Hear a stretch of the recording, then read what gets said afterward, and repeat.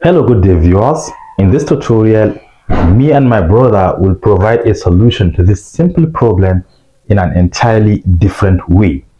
The question is, find the quadratic equation whose roots are 3 and positive 2. For me, this is how I'm going to solve the problem. If 3 and 2 are the roots of this quadratic equation, it implies that after the solution, you will obtain x equal to 3 or x equal to positive 2, right? And we can transform these roots into factors. If you take 3 inside, it becomes negative, right? So we have x minus 3, and this will be equal to 0.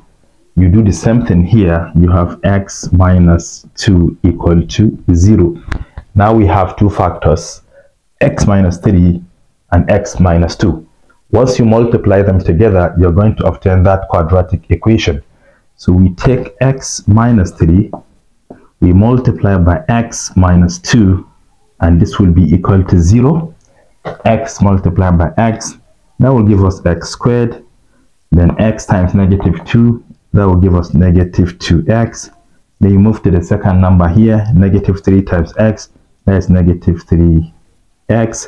Negative 3 times negative 2, that will be positive 6. And this is equal to 0. The middle terms are like terms. Negative 2, negative 3 is negative 5.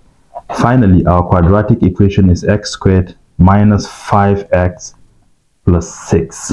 And this is equal to 0. And hence, this is the quadratic equation whose roots are 3 and 2. Let's see how my brother will solve the same problem. Thank you very much.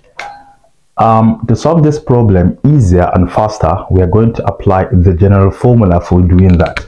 And the formula is what? X squared minus sum. Meaning you should add the two roots together, then you multiply by x. Then you add the product. Meaning you should multiply the two roots together and set everything to be equal to 0. And you're good to go. So let's plug everything inside. This is x squared minus the sum, that is 3 plus 2, that will give us 5. And you multiply by x, then you add the product, that is 3 times 2, which is equal to 6, and everything is equal to 0. Hence, this is the quadratic equation whose roots are 3 and positive 2. As simple as that. Wow, this is amazing. Thank you.